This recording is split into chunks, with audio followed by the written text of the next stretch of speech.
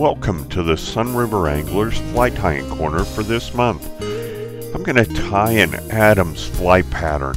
This is a fly I've fished since I was a young kid, casting a 5.5 foot spinning rod with 4-pound test monofilament and an Adams to willing brook trout and rainbow trout in a high Sierra stream years ago. It is still my favorite pattern, and I fish this quite routinely during calabatus hatches and at other times. It's a fly that's been around for a long time. Originally tied in 1922 by a fly tyer in Michigan, and so it has stood the test of time. Give the Adams a try. It's an easy tie and I think you'll like it. So let's review the materials list for the Adams fly pattern. I'll cover these one by one so you get a good sense of the whats and whys I'm using for this pattern. For a hook, I'm going to use a Firehole 419 in size 14. This is a barbless competition dry fly hook that I really like for this pattern. For the thread, I've got 16/0 Vivas in black, and I like this because it's a really fine thread and it doesn't build up bulk on the fly, and yet it's very strong.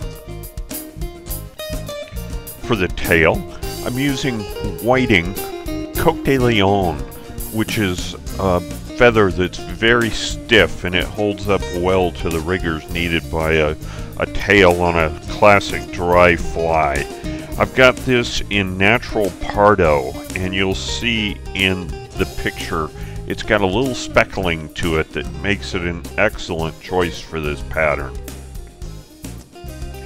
For the abdomen, I've got superfine dry fly dubbing, and it's in Adams Gray. This will allow me to build a nice tapered body on this pattern. For the wings, I'm going to use a Whiting Hebert minor wet fly hackle. This is the hen cape, and the feathers are a little bit more webby and they give a nice silhouette on this pattern once it's tied on the hook. And lastly, for the hackle, I'm going to use one brown Whiting dry fly saddle hackle and one Whiting Grizzly saddle hackle. And I'm going to marry these two together and tie them on together and wind them for the hackle on this fly. I use Whiting dry fly saddles because they're the best in the world for dry flies.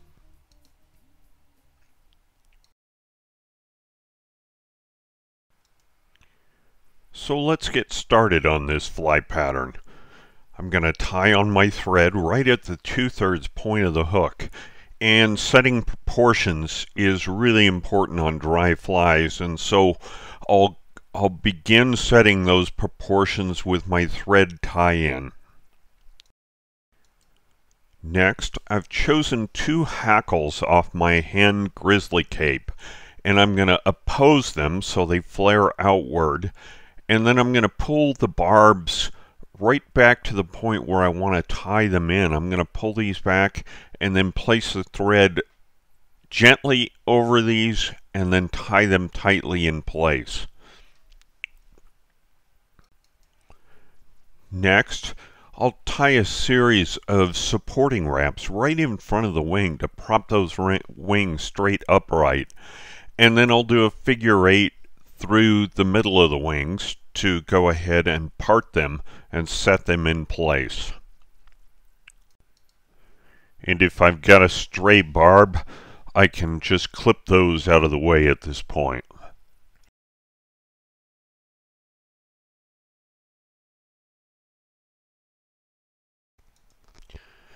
Next, I've taken about a 1/2 inch grouping of Coq De Leon barbs, and I'm going to pull them together, set proportions on the hook, and then clip off the excess before I tie this on.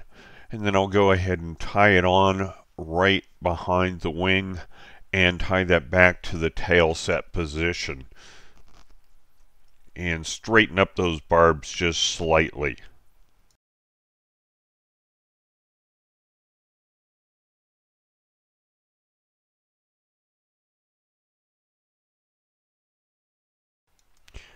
Next, I'm going to tie in my dubbing material, and I'll grab a light group of dubbing, and I'm going to twist this onto the thread and catch just a few fibers onto the hook as I tie this on, and then wrap that thread like yarn around, or wrap the fibers around the thread like yarn. And I'll begin to wind this, and I'll wind back to the tail set, and then I'll wind forward to create a tapered body. I had a few extra fibers on this, and so I wound it all the way to the wing. And that's okay, because I'm going to wind backwards and ultimately hackle over this area, so that'll get covered up. The last step on this fly is to hackle it. And I've taken my grizzly saddle and my brown saddle, and I've married them together dry fly style. I'm going to tie this with the shiny side back and the dull side forward, tie it in right there at the section right behind the wing, and then I'll wind forward up to the head of the pattern. And I'm going to immediately start winding these two feathers together. You can wind them one at a time, but if you keep them tightly married together, they'll wind perfectly forward. And so I'll wind two complete wraps behind the wing and two wraps in front of the wing. To tie this off, I pulled the feathers upright, crossed them with the thread, and then pulled the hackles back to me and cross the thread only on the stem, and that's so I don't catch a lot of the barbs as I'm tying this off. And I'll clip off the excess.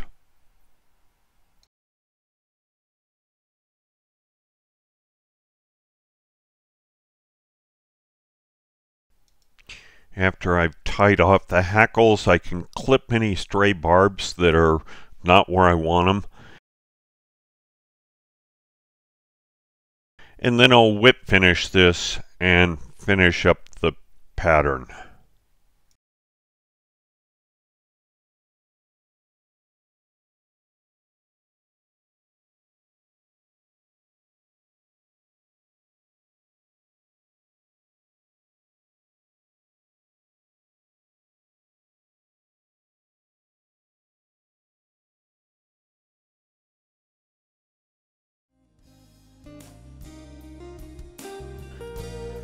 So let me rotate the fly in the vise so you can see this pattern from all sides.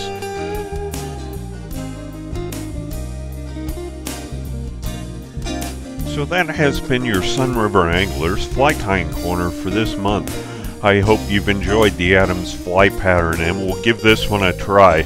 I know I sure like to cast it over willing brook trout in a high mountain lake. If you've liked this video, please subscribe to our YouTube page or visit us at Sun River Anglers on Facebook. Thanks for watching.